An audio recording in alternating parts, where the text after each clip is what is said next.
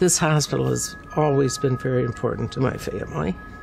I knew the history of the hospital. I knew how they take care of their patients. My father was taken care of for heart at Spectrum Hospital a long time ago, but more recently my husband has been, and his experience here was incredible.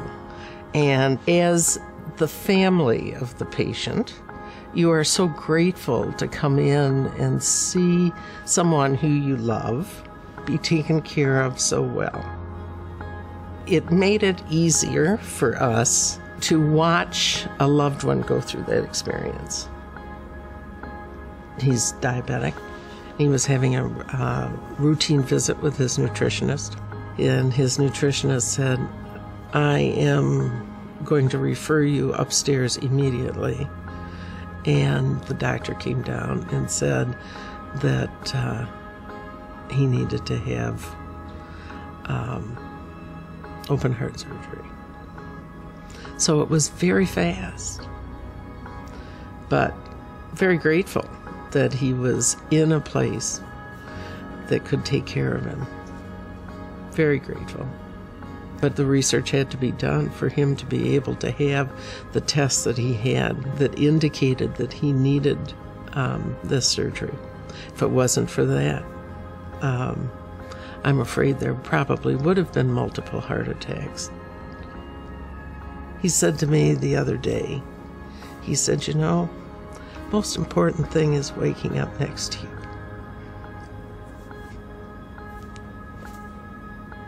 And that's what this place gives a person like me and my husband. It's important that the donations be made, the research be done, so everybody can have that opportunity to get back to normal, to do with their families what Paul's been able to do. I think people in a community select what's very important to them.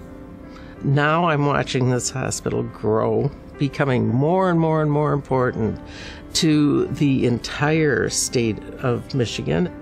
And we have been very fortunate at this institution for brick and mortar.